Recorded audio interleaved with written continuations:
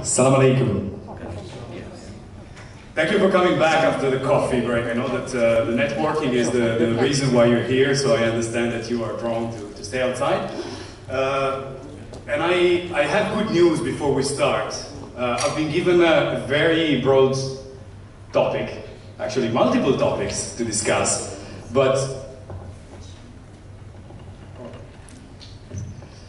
so I'll be talking about higher education, skills, talents, work, the future of work. So there's a whole lot of stuff to say, but I got lucky enough that the speakers before me covered a large chunk of that, actually a substantial part of that. So you might think, good, so he will finish early.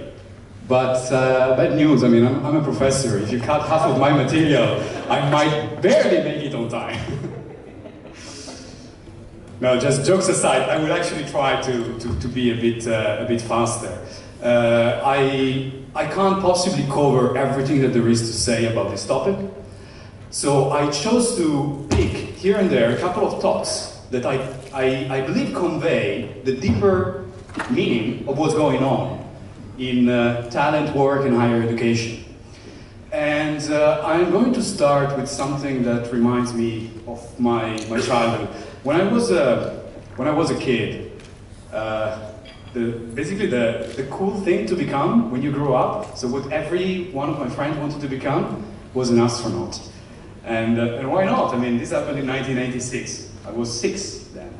And this was a shuttle taking off, and after years, decades in fact, of investment, training, practicing, developing new technology, simulating things, after decades of that, spending money with a vision of conquering space. This happened on the 28th of January 1986. This is the Challenger shuttle taking off from Cape Canaveral, Florida, in an early morning. It took off with a high expectation, and within less than 2 minutes, it crashed. So 7 crew members died immediately. Millions of dollars of investments went to the water, disappeared. And obviously, the mission for which all of this investment had been done was never achieved. How's that possible? I'll tell you what happened. A little single plastic O-ring worth probably 5 cents failed. In fact, 2 of those. And they failed because the temperature on the day of launch was a bit lower than expected. So they failed, they released the fuel, and within a minute and a half, the fuel exploded, destroying everything. How's that possible? Billions, millions, hundreds of millions of dollars went to waste because of a single little piece of plastics worth 5 cents. What does this say about the future of work? What does it say about us? Well, I don't know what's the best way to use the mic.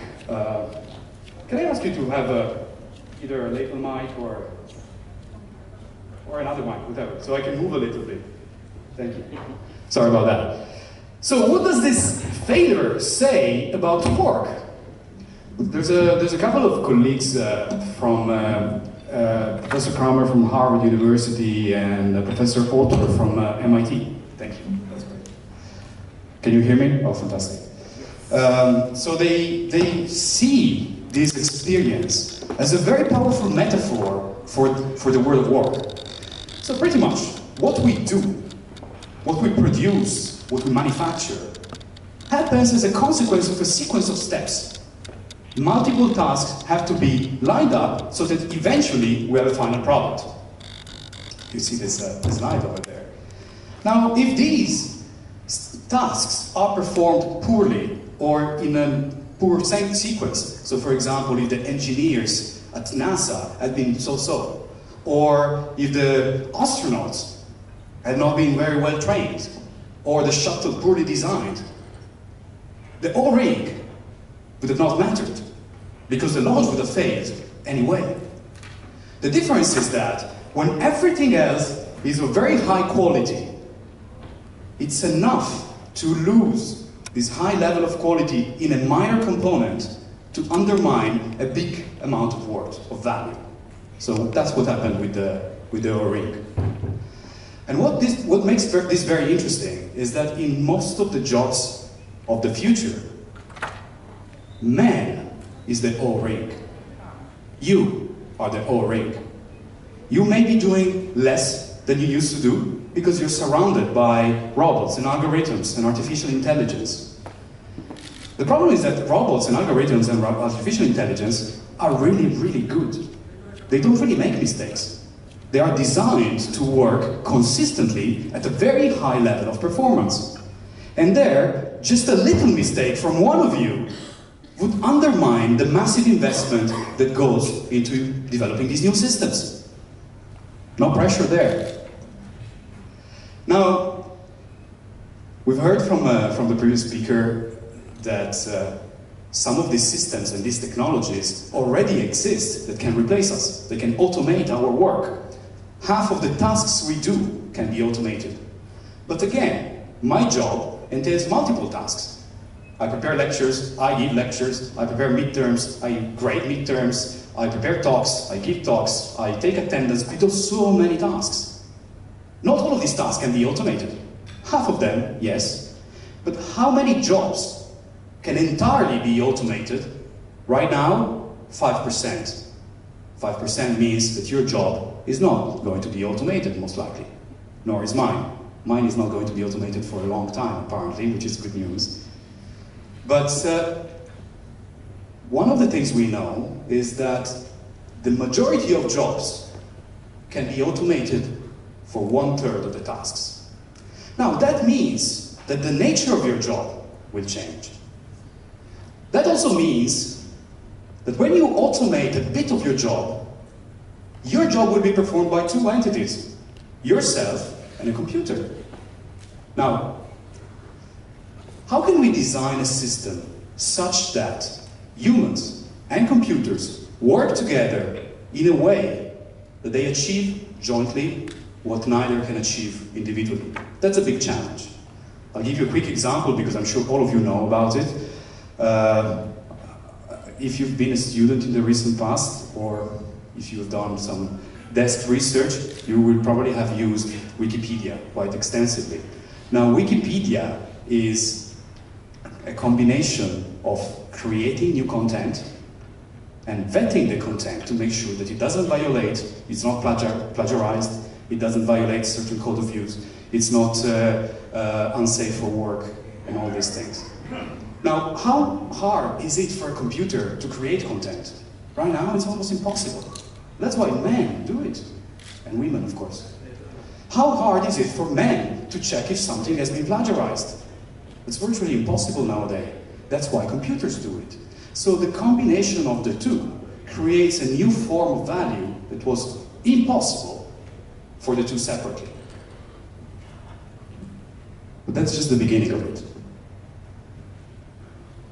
What is the role of men, of humans, of people in this new collaboration? We do a lot of things.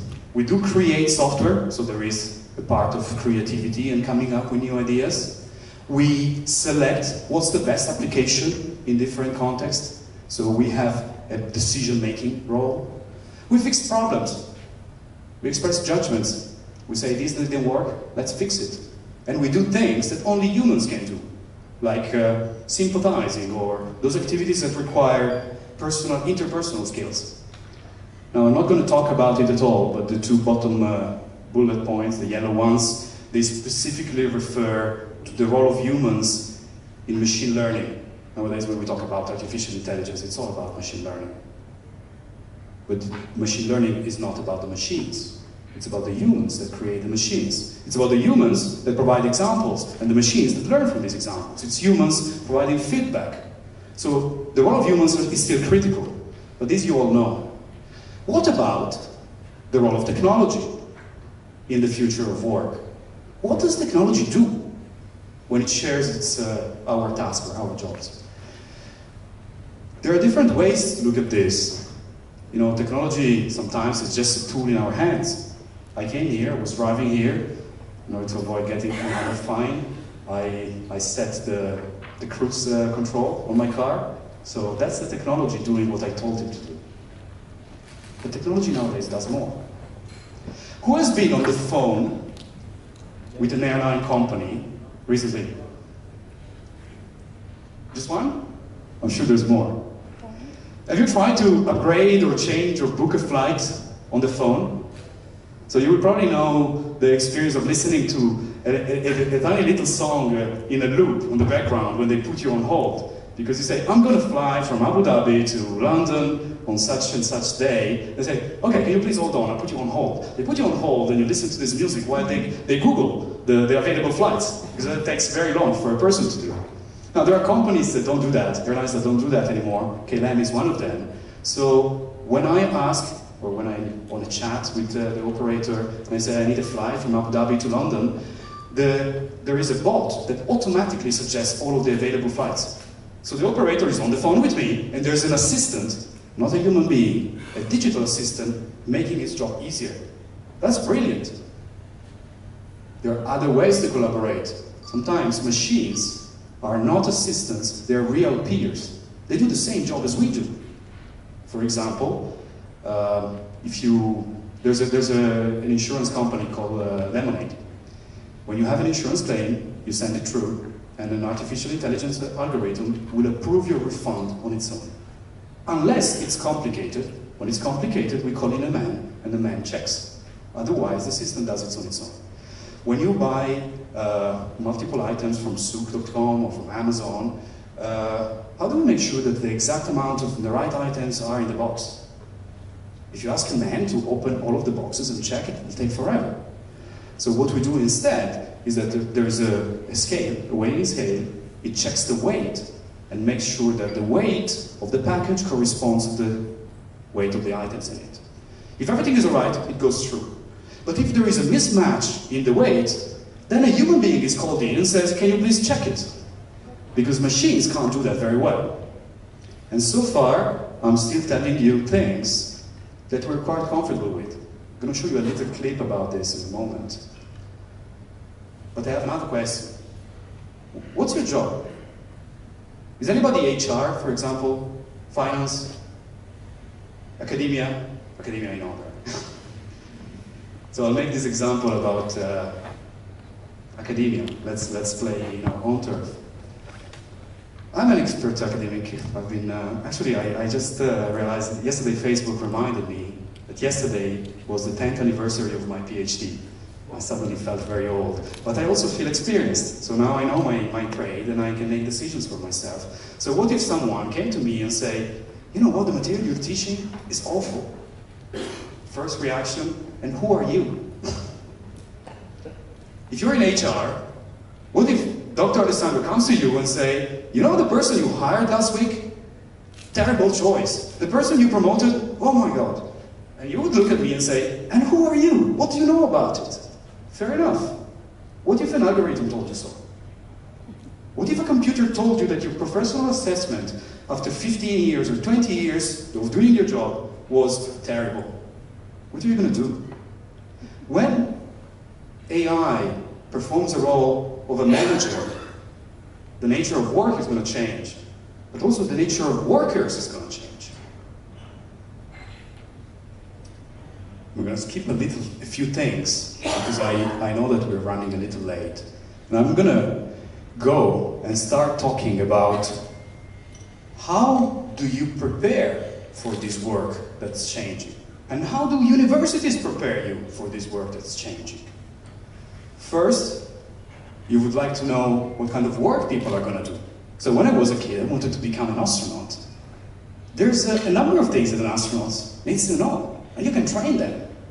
However, unfortunately, for a child born today, what we know is that in his life, he or she will perform 7 different jobs. So you have to train them for 7 jobs. That's an interesting challenge. But what makes it a real challenge is that 5 of these jobs do not exist yet. How can you train someone for jobs that don't exist? Now, some of my colleagues at the World Economic Forum, I'm sure many of you will have seen this, right? It was over social media for a very long time.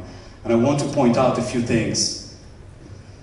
This is a very interesting list of the skills that you would have needed to be successful in your job in 2015 and those that are expected to be necessary 2 years from now. So many of the skills you have over here in 2015 are skills that relate to what makes humans different than machines. And this is becoming even more so. So the things I mentioned earlier, making complex decisions, emotional intelligence, problem solving, some of them we dropped. You don't need quality control anymore because machines do these things nowadays. And I can tell you that in just 5 years, 20% of the most important skills were dropped and replaced by something else. But don't think it's that easy. Because the nature of problem solving is different than it was 5 years ago. We can call it the same, but it's an entirely different skill. The world is changing at an exponential speed.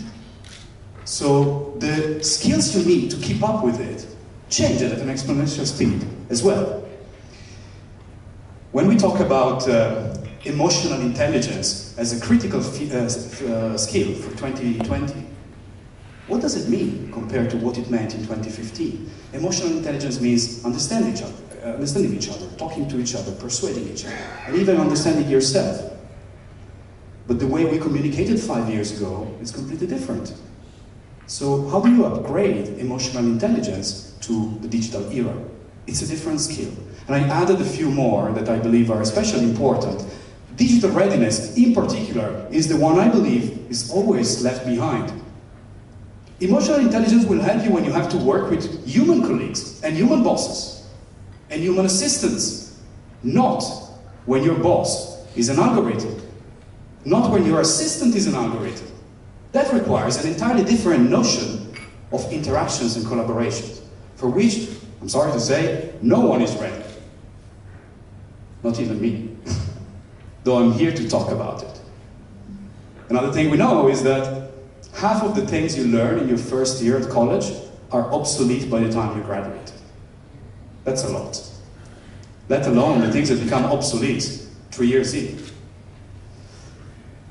I'm not proud of that, but it's a matter of fact. And it's not my fault. It's not our fault only. It's the fact that the world is changing at a higher and higher speed. So, what I'm going to do now, I hope I'm on time just to wrap it up. I'm coming to the conclusion. Was I good? Thank you. What I'm going to do now, I'm going to wrap it up very quickly, and I'm not going to give you any advice or any recommendation. I will just leave it fairly open-ended, because I know that there's a round table coming next, and I think that these are some of the issues that they will pick up. So it's a sort of a pending conclusion. But there's some things that I've said so far that I'd like to review before my final slides. So what I've been saying so far is that we're going to work more and more with machines. The better these machines perform, the more important our human contribution becomes, and more critical. In order to do this, we need to have unique and increased skills. But the skills we have constantly become obsolete. They become obsolete all the time. There are two things here. Obviously, one of them is that you have to keep acquiring new skills. That's the easy part.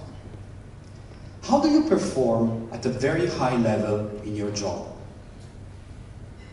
You probably use skills that you've been able to refine and become an expert of over a decade. What if you never have a decade? What if anything and everything you learn becomes obsolete before you become an expert? How do you perform your critically important role in an interactive system between humans and machines without being as good as the machines? How many of you would feel comfortable being fired by a machine because simply you're not good enough? Now, I'm not suggesting that that's the case, but I'm just trying to provoke a sort of an uncomfortable feeling in you, because what we're here to offer as a university is a forum to reflect on these things. We're not here to preach solutions, although we've been doing this traditionally for a very long time. We're here to invite you to have a conversation, because you might have the solution. I mean, we might be able to research it, and we might be able to spread it around. So that's our function as an education institution. There's a couple of things that obviously we cannot avoid, and I'm going to mention them briefly because they are part of this conversation. So one of them is that education and learning needs to be available throughout your career at multiple stages in life. It can't be a one-off event. Because the skills we traditionally teach become obsolete so fast, we should probably stop teaching them the way we used to. Maybe we can teach you, well, not you really, but our students, how to solve a problem. Let's give you a challenge for which you're unprepared or ill-prepared, and teach you how to find the right questions, develop the right skills to address that specific problem. Because that's what you're going to need. That's what our students are going to need. Understanding the gaps in their knowledge, filling them up, and come up with solutions to real problems, not multiple choice questions. Although I'm a big fan of MCQ. That will also have to change. And there's another thing, I believe, that makes us, as a university, a partner to this conversation. I know the metaphors about the industrial era are a bit aged and not really up to date anymore. But if you allow me to use one of them, I think that we need to stop considering our students as clients. That we need to attract, sell them something, keep them pleased, and then send them off. That's not what we as an educational institution are here to do. What we should do instead is to treat them as our product. You are our clients. Society, companies, industry, government, you are buying from us a citizenship made of talented, grown-up adults that can perform critical tasks in your organization. And you should pay for us, not the students or their families. That would change the right type of incentive for us to deliver the right students for you. But I'm not here to ask for money, so don't worry about it. I don't know how I'm doing with time. I'm really just going to come to the conclusion that the invitation is for you to attend and contribute to the round table that's coming in a few minutes, and to come and talk to us, any of us really, to see if there's anything that you can share with us so that we come up together with a better idea of how to address the problems that I've been speaking about. Thank you very much.